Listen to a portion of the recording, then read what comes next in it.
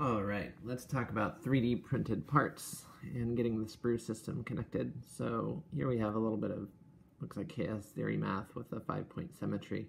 And these are great parts. They're super complicated. They're really fun to cast and a little tricky to sprue. But the nice part about spruing with fractals is generally they have their entire sprue system built in, and you're just trying to contact a certain set of vertices, right? So we're coming in on this standard 5-point set and then converging our sprue to a single base, and then it'll be sprued in 1 point. But taking a photo of this, it's very incoherent to understand, so a real-time video is the way to look at the sprue system. So we'll sprue this up in our flask and see how it gets invested.